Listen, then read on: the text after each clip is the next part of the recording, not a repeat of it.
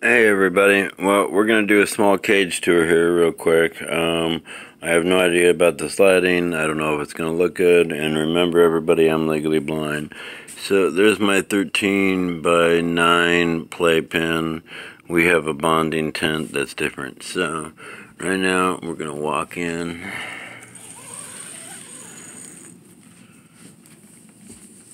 Alright, how's my babies doing? Okay, this is the Congo cage from Exotic Nutrition. I'd say I really like it.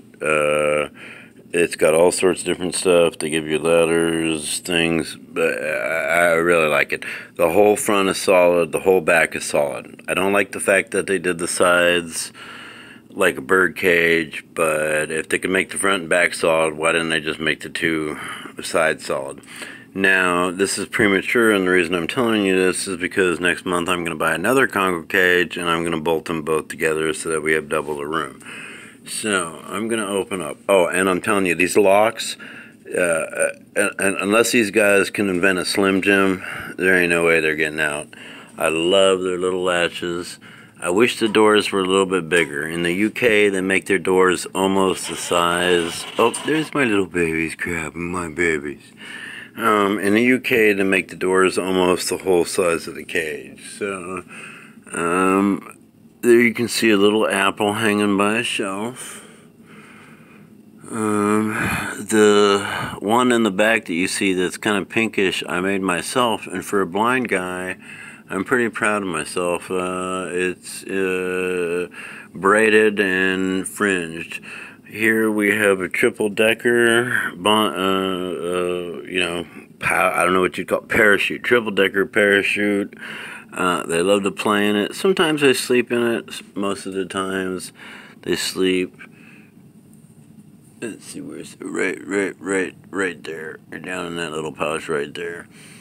The rings you see are from the dollar store. They love to climb on these things. We got sticks. We got a little coconut hut there. Oh, this I got the other day. Let me see if I can see it.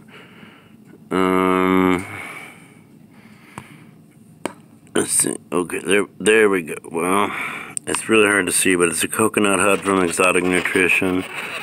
What's my babies doing? Love their toys.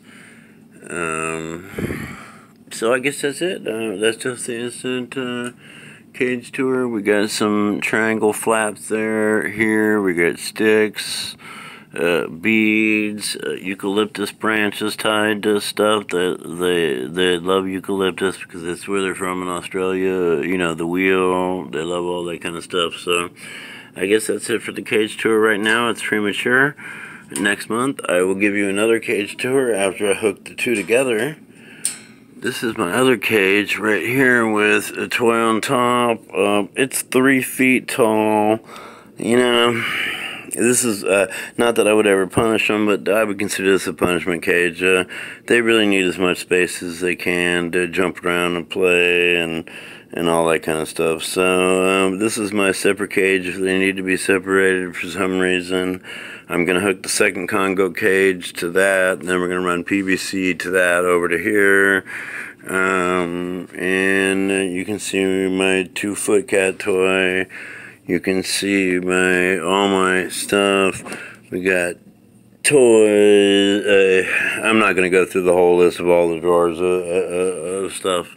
Over here we got the same thing going. We got the chair with the flap that these guys can use as a trampoline. We got a almost 6-foot cat toy stand right there. So this is the end of this video. It may take a few seconds to stop. Again, it's Ghetto. Sorry. Love you guys. Peace out. And remember, all hippies love each other. And hippie stands for, remember, hippie, H-I-P-P-I-E, happy, intelligent person pursuing infinite enlightenment. Think about that, guys.